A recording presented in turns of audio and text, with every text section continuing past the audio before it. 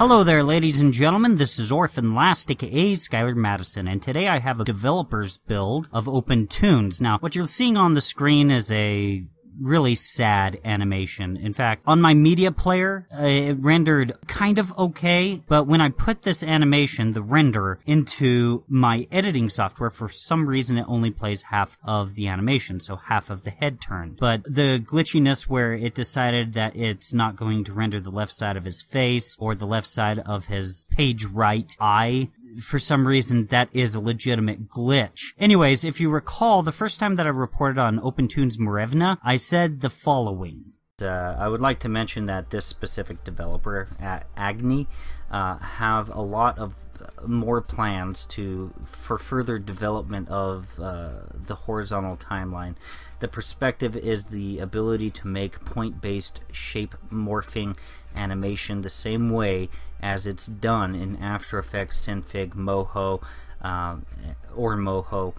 There is already some more work being done on that. If I click on this video, I'm not going to show you too much of the video, just simply because, you know, I might run into like something stupid like a copyright infringement. So if I stay below 30 seconds, there shouldn't be an issue, and for some reason it's just stuck on loading. Let's open it in a new tab.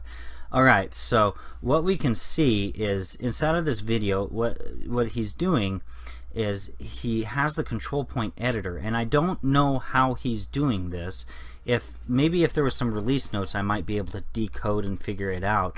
But what he's doing is he's using the control point editor, and you see that? You see that? He animated with that just by moving something with the control point editor. And that video was aired 14 months ago. So I've been really excited to try this feature out. I actually had an opportunity to report on this issue a few months ago. I even got excited and told everyone I had a really big story, but I never actually showed that story. And the reason was because this feature was in a very bad state. And even though this feature it still has a very long ways to go to be functional, to render properly, to do all sorts of different things properly. In order for it to actually be a functional means of animation, it has a long ways to go. Now, if any of you guys have seen my Opentoonz News VPaint demonstration video, you guys have a little bit of an idea as to what this feature is. Minus the solid vector fills and such like that. There are differences, minus the ability to rig up separated lines, minus the ability to merge lines. There's a lot of things that this feature doesn't have,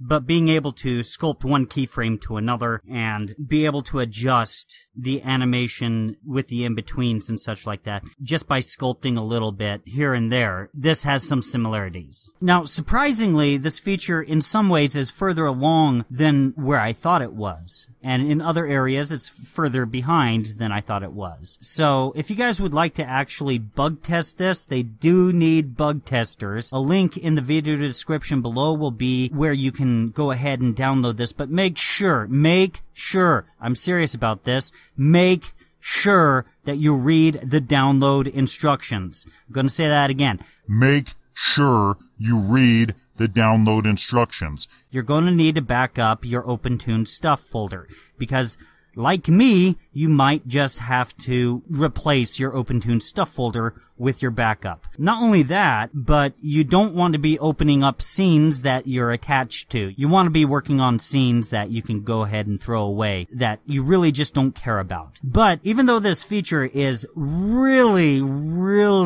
in a basic stage in development, the infrastructure is there, and it has every potential to one day get introduced into Opentoonz, possibly, and speed up the time in which it takes for you to animate in general. It might just streamline the whole animation process to being extremely easy and extremely fast. Who knows what this feature might mean for Opentoonz down the road. Just keep in mind that this feature has a long ways to go. Also, Opentoonz has found a serious lack of developers. If there are any developers that are impressed with the ideas of this feature, or Opentoonz in general, feel free to go to the link in the video description below where you can go ahead and leave a comment for this pull request on GitHub, and you can go ahead and possibly... So at this point, I create a line on a vector level, and I press on the new plus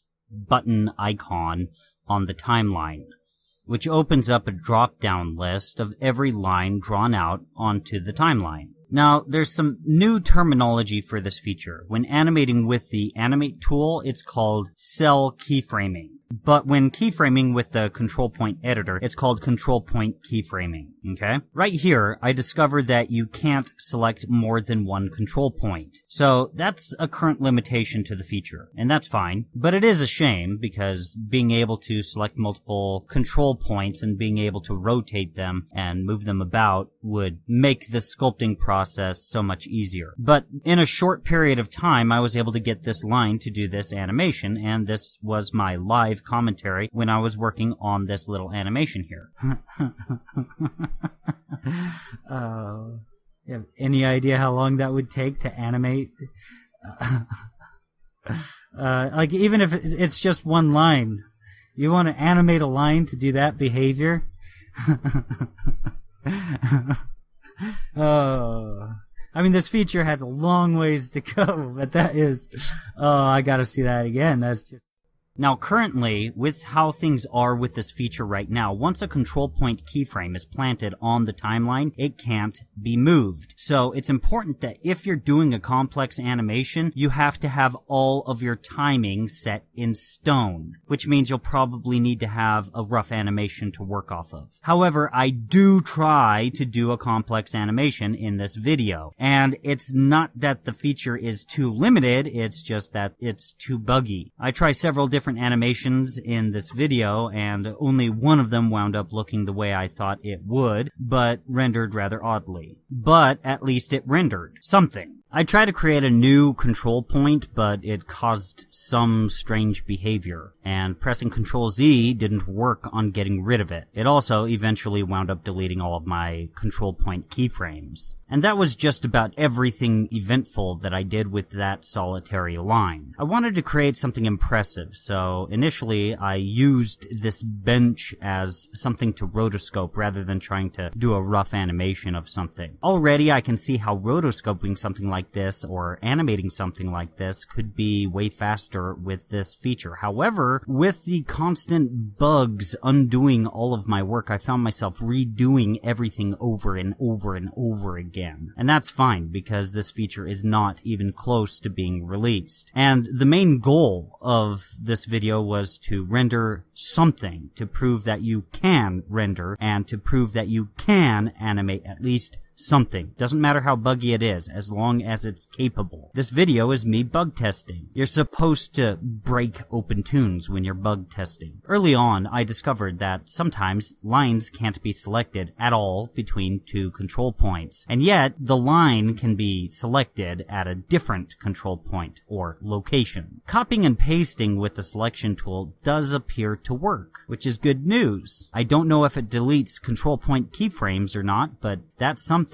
Saving your work appears to work. I had an instance where I loaded this scene up again, and it worked fine, but I tried opening it again the following day, and the scene loaded, but with no levels, and I couldn't find those levels anywhere. So I don't know if it was my fault or if it's the fault of the feature. I didn't use the cut tool in this video, but use at your own risk. It also seems like a gamble when a control point keyframe will be generated by an action that I do or not. But I'm sure that's because the control point keyframes delete themselves on a regular basis. It's weird that I need to press on the white keys to activate the control point animation process on the timeline by creating the first control point keyframe. By doing so, I turn these keys blue on the X sheet. I feel as though it would be tedious, but it feels like I should click on these white to blue keyframes in order to create the next control point keyframe, like taking a snapshot with a camera. And leaving this decision to the end user would probably reduce the logic processing that Opentoonz needs in order to create and oftentimes deleting control point keyframes. Maybe being able to interact with the interface that way might make it so that Opentoonz won't just delete your keyframes. However, doing it that route might make it difficult to understand which lines need the keyframe and which ones don't. So maybe I'm completely off base. I've noticed that if you hover your mouse over various lines on the timeline, the lines on the viewer will actually wind up showing up and getting highlighted. That's really cool, but it doesn't go very far in terms of making heads or tails of what lines are where on the timeline. Also, keep in mind that you currently can't rename any of the lines in the control point animation process, and as of right now, the developers really aren't interested in adding that feature because the core of the control point animation process needs to be functional before adjusting and tweaking things like that. It seems like I got the best results when only a few lines were on a solitary level, to be honest. It is really satisfying being able to move lines around and seeing your animation come into shape at least a little bit. Now, if I went ahead and showed you every last bit of footage that I captured and talked about every single bug that I ran into, this video would be way longer. And so, I'm going to save you guys the trouble of having to watch every last little thing while bug testing this thing. So, once I tried opening the scene with the bench and it failed to load properly, I decided, okay, well, how about I treat one of my previous animations as if it were a rough animation. I wanted to revisit this animation using a tool like this. Let's see if it's possible. Well, it turns out it wasn't really that possible.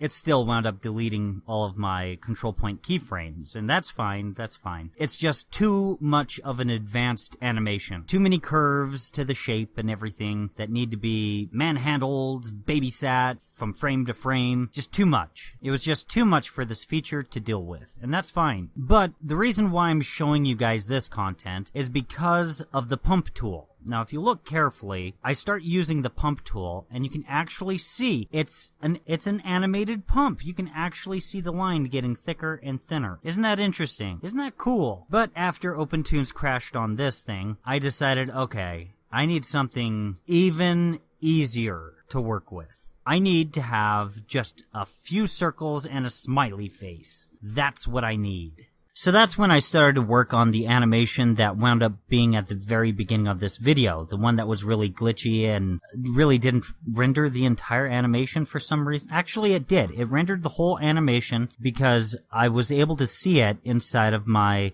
media player, but once I put it into my editing software, it only played half the animation. So it's important that everyone realize that whatever criticisms or perceived criticisms that I have of this feature, they are not from a position of, oh, I hate this thing, why doesn't it work properly? I understand why it's not working properly. That's the whole nature of this. Whenever you're bug testing something, the nature is to get frustrated, to get to a point to where you break the program, even if it's not intentional. The whole point is to find the problems so that the developers have a means to fix them. The main problem with this animation, as I went along through it bit by bit, is the fills. Now, as you can see, they have animated fills that work inside of this feature. With the eyeball, you can actually see it. And I like the fact that they are able to get the fills to be animated. However, it seems like any time that there's a line that overlaps with the fill, it winds up screwing everything up. And so you have to make sure that whatever you have filled is on a different level from what you have animated. And that can be really difficult to really gauge and to estimate, okay, so this, you can't do that with this over here and such like that. You have to babysit the entire animation to make sure that no line outside of what you want to have filled winds up colliding with that fill. As you play through the animation, it'll go ahead and recolor the animation. And so you see me redoing steps even still right here. You just see me constantly redoing things. But in the end, I feel like I got a half-decent animation. And sometimes it randomly creates control points that screw up your animation or completely moves things randomly. I loved working on this feature. I felt like it was a privilege, and thank you very much.